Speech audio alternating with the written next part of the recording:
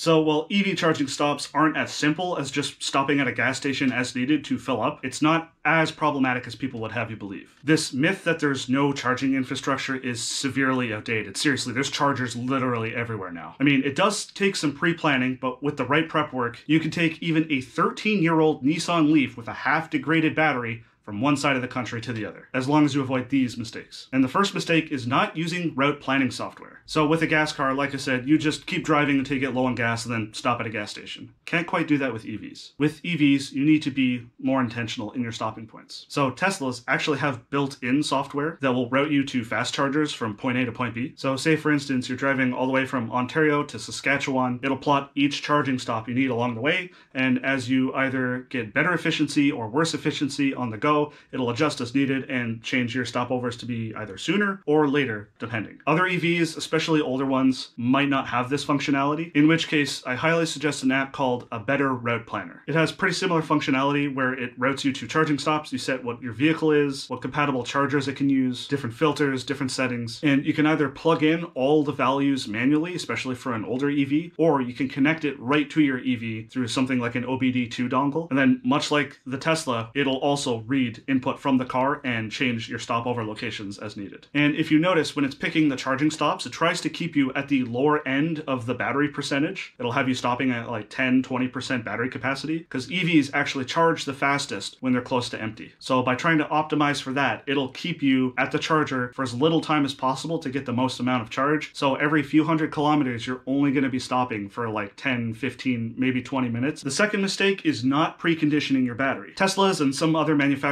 have it do this automatically, others you have to manually trigger it, and some, for whatever reason, don't do it at all. So what is battery preconditioning? Batteries, when you hit a charger, in order to charge at the fastest possible speed, they need to be at a optimal temperature. So when battery preconditioning kicks in, either because it detects that you're on your way to a charger or you manually initiate the process, it'll start heating, or in some cases cooling, your battery to that preset temperature, so that as soon as you get to the charger and plug in, it'll just go ham and immediately hit your peak charging speed. And if you don't do that, then when you first plug in, especially on a cold day and you haven't been running the EV for very long, your charging speed will be super slow until the battery heats up from resistance while charging. However, this is really only a problem with the slow charging during the first leg of a long drive. Your first charging stop is probably going to be super slow, but after your first charge, as you keep on driving and charging, your battery is going to stay warm, so it won't affect you throughout the rest of the day nearly as much. The third mistake is not having the right charging adapters. It's not like gas where there's just one universal connector standard, although we are moving in that direction. The more adapters you get for different plug types gives you more options for charging. Pretty much all EVs are designed to work with standard J1772 slow chargers. If you plan on staying a lot of campsites like I do, the two most common types of outlets there are TT-30P RV outlets and NEMA 1450, which is also known as a dryer outlet. If you drive a Tesla and you get yourself a CCS adapter, you pretty much double your fast charging options. Another app I highly suggest is one called PlugShare, and if you filter that to the types of outlets that you can plug into, it shows you all of your options close to where you are. Number 4 is ignoring aerodynamics. Not so much a thing about charging itself, but definitely has to do with efficiency. Unlike gas cars, which are most efficient at highway speeds,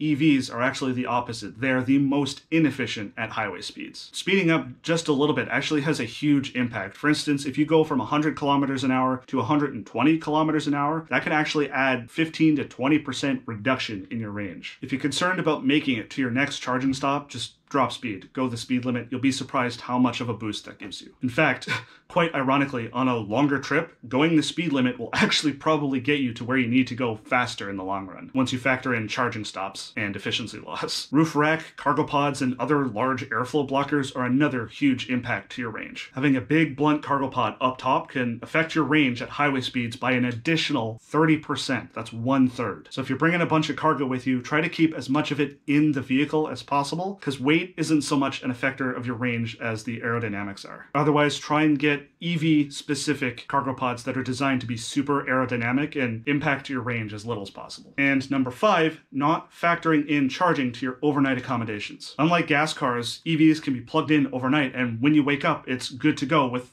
full range, a full quote-unquote tank of gas. And because EVs are starting to absolutely take off in popularity, a lot of hotels and motels actually offer charging for EVs on site as an incentive to stay with them. And even if they don't, if you park near an exterior wall outlet and ask nicely, I'm sure they'll let you plug in, and even a standard wall outlet can give you a significant bump to your range overnight. And if you're staying at campgrounds, pick a campground that has an RV electrical hookup if you can, or even a standard wall outlet, same deal. So the extra time spent charging on a road trip seems like it would take up quite a lot of extra time, but stop and think about it for a sec. If you're driving a normal gas car, all the time you spent stopping to use the bathroom, get food, check the scenery, stretch your legs, if you sync that up with your charging stops, you'd be surprised at how close EVs actually come to gas cars in terms of taking the same amount of time on a long road trip. Put another way, think of it like this. If it was such an inconvenience, why are so many people switching to EVs?